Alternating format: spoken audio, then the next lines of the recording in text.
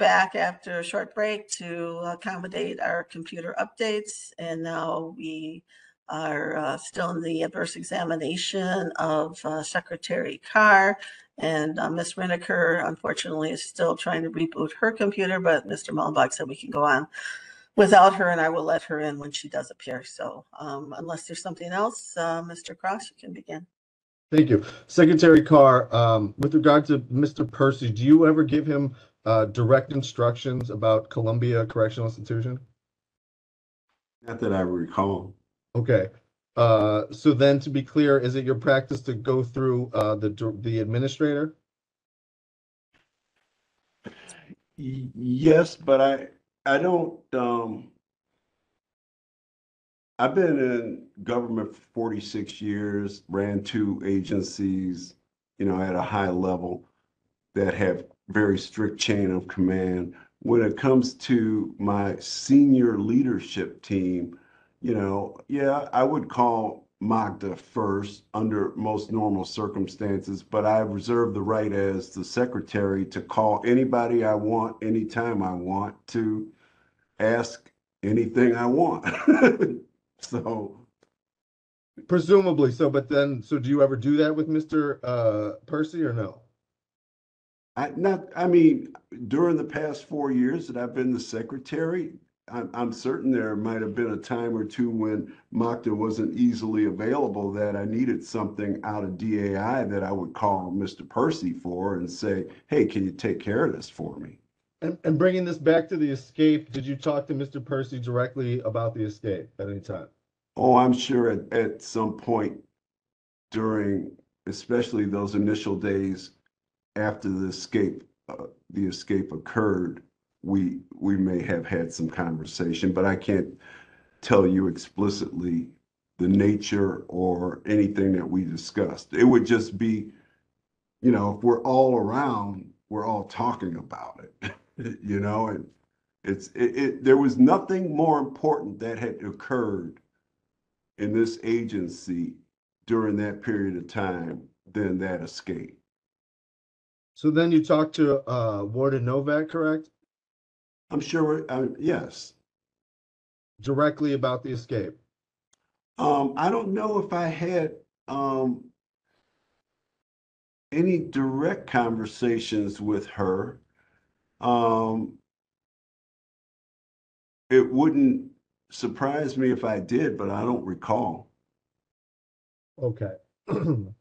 But so you are clear that you had conversations with the administrator and Mr. Percy, but you're not clear about Ms. Novak? Do I understand that right? And that's because their offices are located in my building.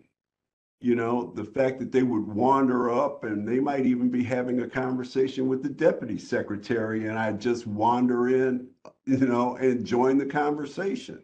I mean, what you run a firm, you know how it is when you got people working around you, you just interact with them. Okay. But also, but that interaction about the escape, did that continue after the investigation began?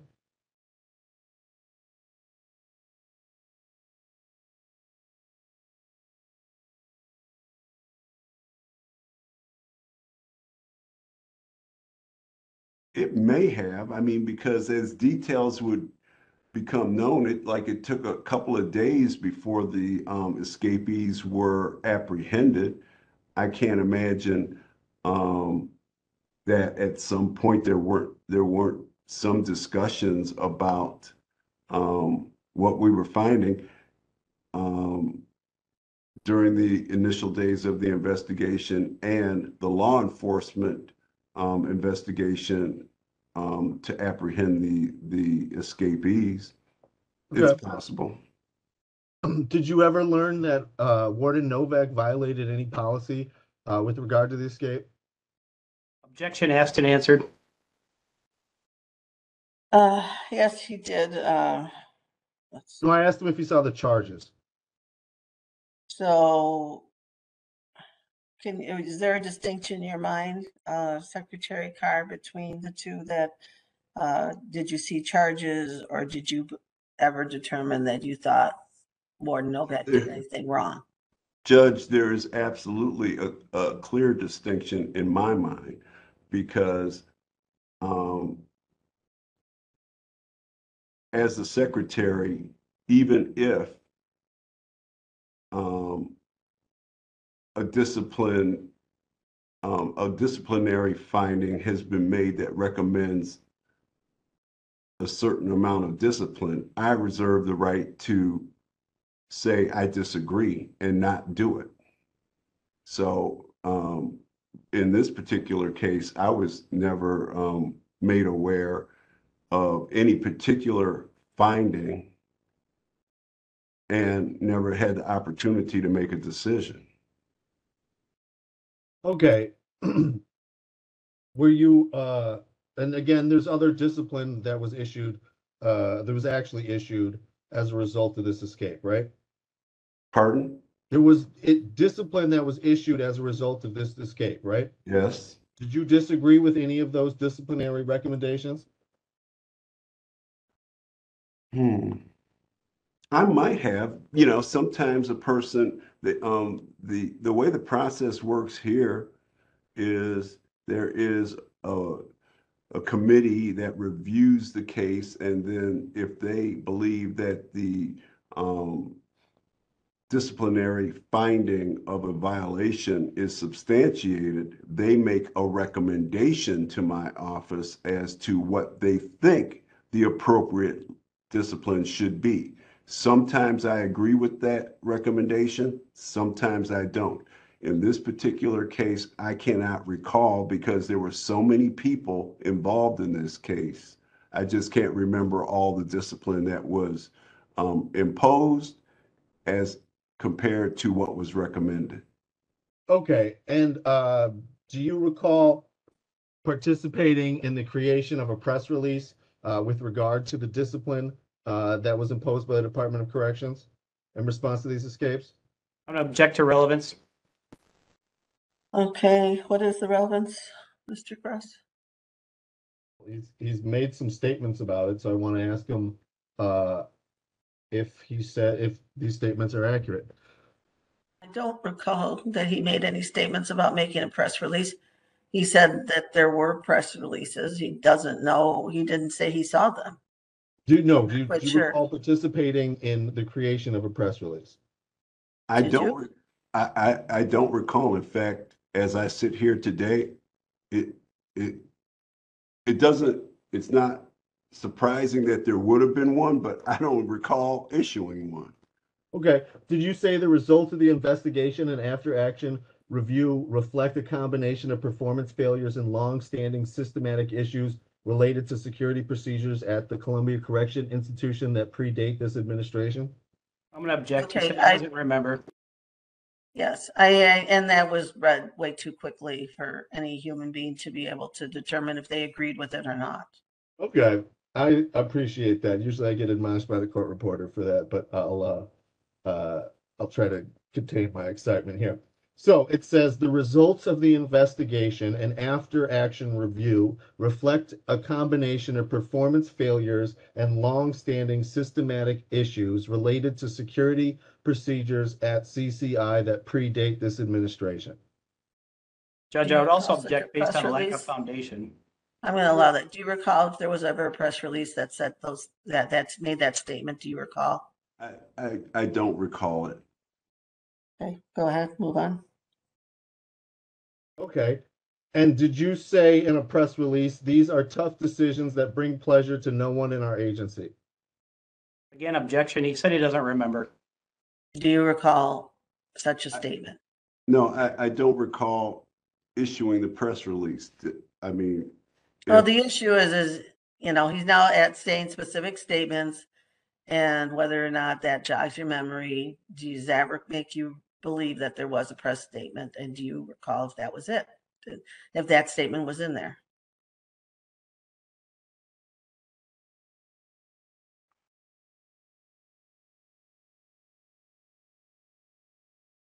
Do you want it read again? well, I mean, first of all, you know, excuse me, I'm just going to say this, Okay. ahead. In my law enforcement career, normally at this point, counsel would be showing me a document saying, hey, do you remember this? And then I I'd agree be with you. looking at it and I'd be going, oh, yeah, now I remember it. But just to, throw statements at me, I can't remember what I said yesterday, let alone 3 years ago. Okay, thank you. Mr. Cross, do you have a document?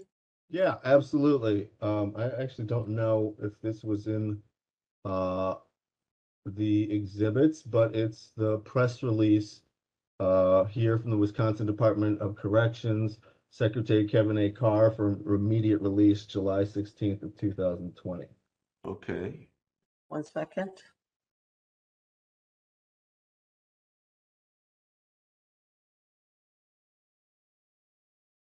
Okay.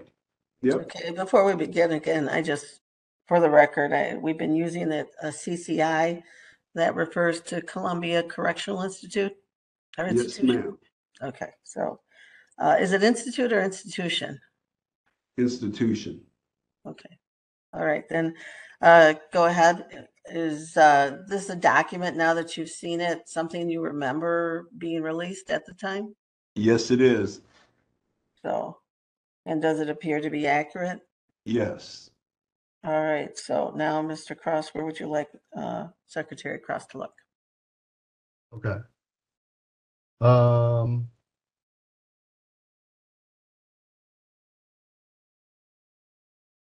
Got it. So, looking at this document, this is something that you assisted in preparation, correct?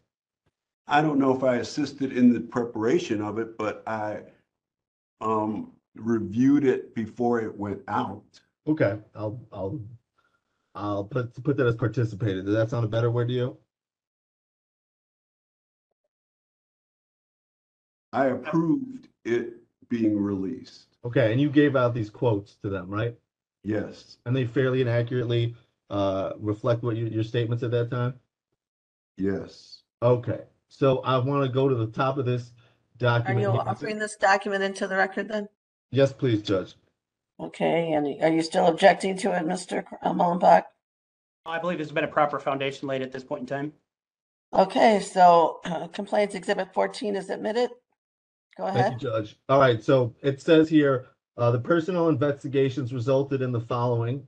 7 staff members terminated, 1 staff member suspended for 5 days, 1 staff member cleared, 4 staff members resigned during the course of the investigations. Did I read that right?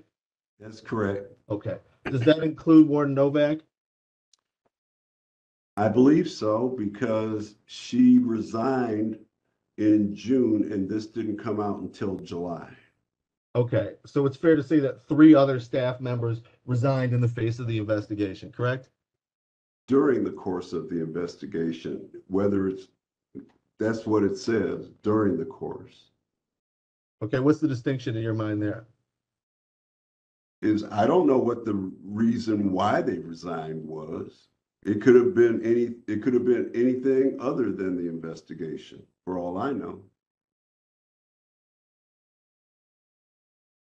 Okay, do you believe that any of these staff members resigned? Let's put it another way. Do you believe that, well, I'll strike that question.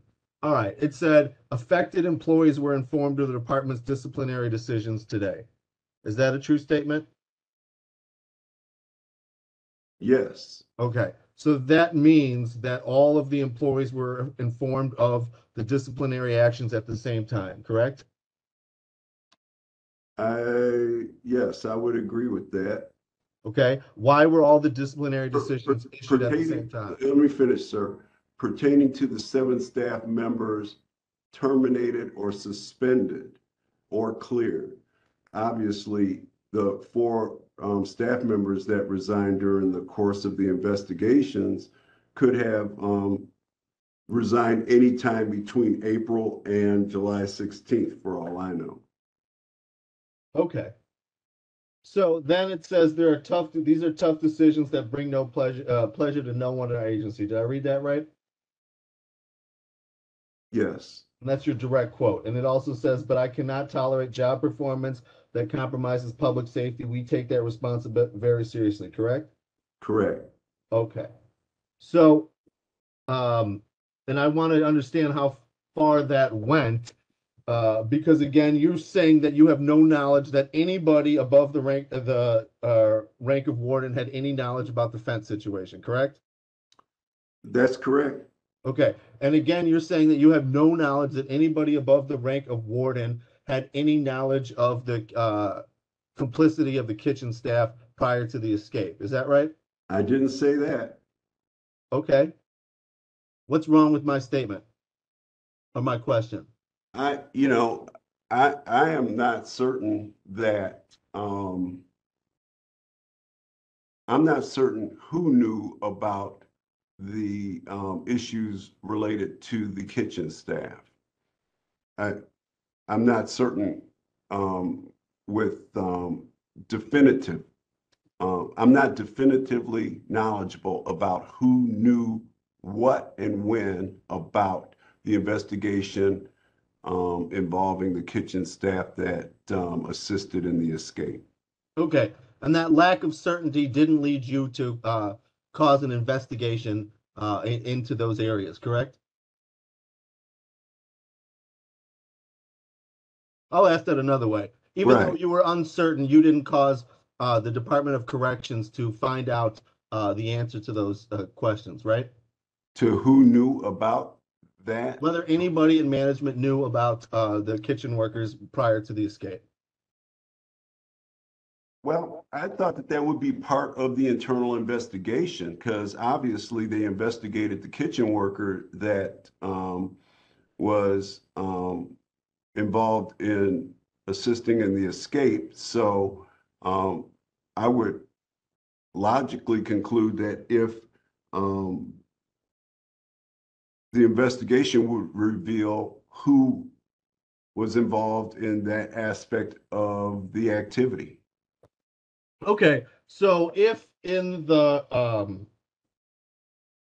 internal affairs investigation, the internal affairs found out that Warden Novak told Doug Percy about the kitchen employee prior to the escape, what discipline would you recommend for internal affairs? Objection, speculation. Yes, I think it's speculative. What, I don't understand really. Are you saying that the IA told him that there was a problem with Mr. Percy or with this kitchen staff person? No, he set up the if-then judge. So he's saying if there's any indication that somebody knew ahead of time, that he assumed that internal affairs would be the one to follow up with Doug Percy. Okay, that's not, he just made that answer. Well, Okay, I so did what's Your the job, not question then? his. So what's the question? That So was my I don't not question understand the is, question. if, excuse me, sir, if in the internal affairs report, there is mention of Doug Percy getting that information about the kitchen staff ahead of the escape, then is he going to discipline those in internal affairs who didn't investigate Doug Percy? Judge, I think that's it's a mischaracterization of the secretary's testimony. I object to that. Is it actually in the report somewhere? I don't Oh understand. yeah, let's go. Let's do it then. Let's absolutely. I mean, because the last time we did that, Judge, you didn't want me to put that in front of him because he didn't. He says he didn't see that report. But again, he relied on. Well, he said he internal didn't affairs. see all the reports, so you didn't tell me it was a report he actually saw. So what is it that you want to do? Well, I want to know then if, because he's saying he expected that internal affairs would have investigated Doug Percy if it found out that Doug Percy had known about the kitchen worker prior to the escape. No, I did not say that. Okay, let me be clear. Okay, that I would expect internal affairs to do a thorough investigation, and if it was relevant and indicated that there was a rule violation that occurred pertaining to something involving that kitchen worker, that they would follow whatever leads there was to be followed. I am not even suggesting right now that there was anything nefarious about the investigation pertaining to the kitchen worker that was underway at CCI prior to the escape. I, you know, they were looking into it. Okay, that's all that I can ask for them to do is to investigate the conduct of the kitchen worker that they had suspicions about prior to the escape. I don't even know what the relevance of it is because I think when they got what information they got about that kitchen worker that raised their suspicions and then they started looking into it, that's all good. Okay, well then if it's all good, sir, why did you state in this press release, I cannot tolerate job performance that compromises public safety? Because that didn't. They were doing their job. They were investigating suspected wrongdoing. We're talking about Columbia at CCI. Right. Okay. Yeah, they were doing that. I don't even understand what the problem. I'm not saying, see, they looked into that. They did what they were supposed to do. That's what I expect people to do. They hear about bad things, they got some reasonable suspicion, they follow up on it, they look into it. They were looking into that. Okay. And so why was the Department of Corrections investigating Warden Novak for failing to adequately deal with those employees? I'm Do you not know certain that? that there was any conclusion that that was the case. I'm like I said, we never got to that point. No, just with Warden Novak. We've gone around that time and time again, haven't we, sir? We didn't get to that point with Warden Novak, but you surely got to that point with others, and you said that you read those documents, didn't you? I'm going to object. Now he's badgering the witness. Sustained. Well, you said you read those Sustained. documents, didn't you? No. In Stop what sense am I badgering him. badgering him, Judge? Yes, you are. In what sense am I badgering him? Your tone and the fact that it's repeated, and this is not, he's not consistent with his testimony, so we're not going to continue. You just can't, keep asking him until you beat out of him the answer that you want because you so confused him. So No, I know I okay, feel very okay. confused. So I'll withdraw that question then. And then the issue though, sir, is that you know that you signed off on discipline for Department of Corrections employees related for failing to properly investigate the kitchen worker ahead of time, correct? Objection. It assumes facts not in evidence, and I don't think that was the testimony. Okay. I think you have to ask him directly. Secretary Carr, do you recall any of the people that were disciplined for the prison break were disciplined in connection with failing to provide information regarding the issues with this kitchen worker? I don't recall.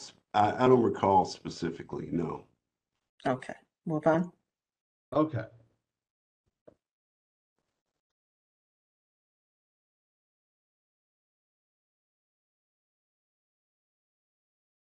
And to be clear, this was, as you said, the biggest incident that had happened at the Department of Corrections during your tenure at that time, right? That's correct. Okay. But you don't recall reading the disciplinary summaries of these 7 members that were terminated, correct? Objection. Argumentative. Sustained. He didn't say he didn't read him. He said specifically he did read him. He says he doesn't recall now. That's what I asked him. Do you not recall reading these documents now? Did you read the documents? Do you recall that? Yes, I do recall reading the documents at the time. 3 years later, I do not recall the details of the documents. Okay.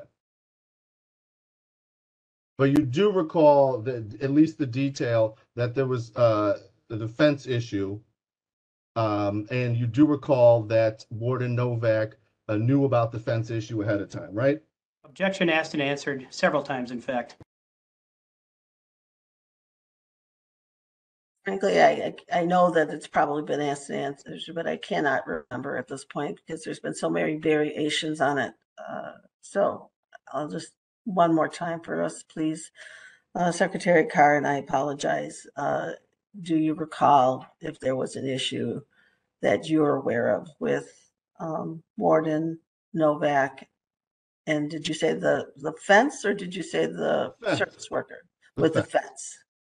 Did you recall that there was an issue or concern that there may have been some kind of improper conduct on her part with respect to the fence?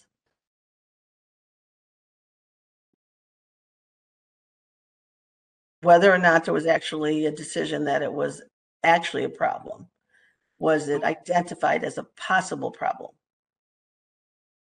It may have been brought to my attention that she had some knowledge of the condition of the fence, but there was no conclusive finding that I reacted to regarding her knowledge of it.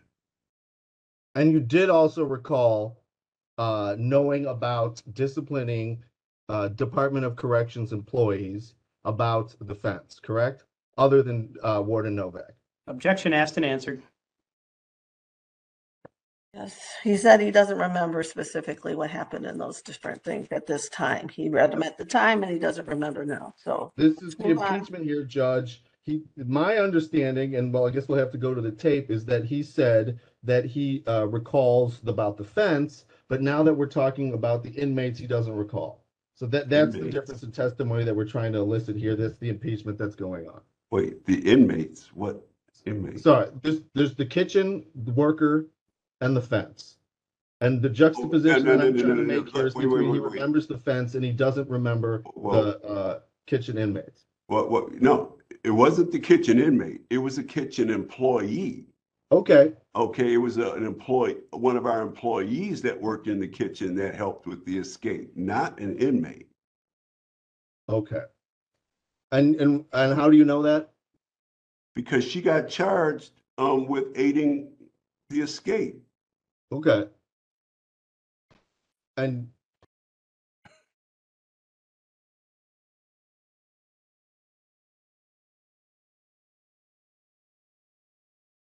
You're frozen, sir. Or no, you're not. You're moving. I'm sorry, I must hit my space bar. Did you read any documents regarding that her getting charged? I might have been provided with a copy of the complaint when she was charged in Columbia County. Okay. Yeah. Okay. Judge, if you give me 2 minutes here, I think I can wrap everything up. All right.